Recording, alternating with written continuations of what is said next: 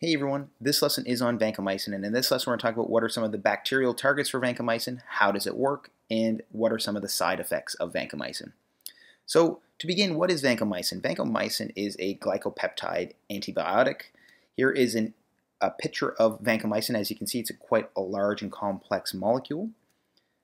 Vancomycin has a reduced intestinal absorption because of its hydrophilic nature, and as such we typically give it in IV form.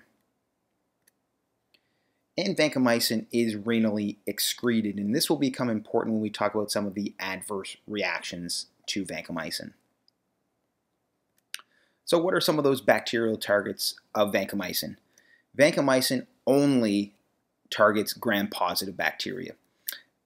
So some of those bacteria include Staphylococcus, and one of the main bacteria that vancomycin is used for is MRSA, or methicillin-resistant Staphylococcus aureus.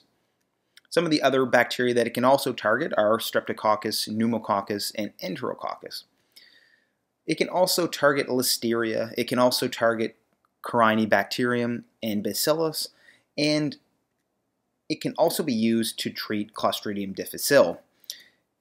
And for it to be used for Clostridium difficile, we actually use it as PO administration. And I told you before that we typically use it as IV because it has reduced intestinal absorption. But that's okay when we want to target Clostridium difficile, because Clostridium difficile is in the GI tract, so we can actually give it PO. It won't be absorbed systemically, so it stays isolated in the GI system, can target Clostridium difficile fine. So what I want you to remember from this slide is that the two main targets for vancomycin, when we use vancomycin, we are really wanting to target MRSA, and we also want to target Clostridium difficile. The other ones are also covered, but those aren't really the priorities when we use vancomycin. And again, I just want to clarify that vancomycin has no activity against gram-negative bacteria. So what is the mechanism of action of vancomycin? Vancomycin is bactericidal because it inhibits cell wall synthesis. So how does it do that? It actually binds to D-ALA, and that's what I want you to remember. The mechanism of action of vancomycin is through its binding to D-ALA. When it binds to D-ALA, it prevents a transpeptidase from acting on NAM and NAG. NAM and NAG are the building blocks for peptidoglycan cell wall synthesis. So essentially, vancomycin prevents cross-linking of the peptidoglycan cell wall.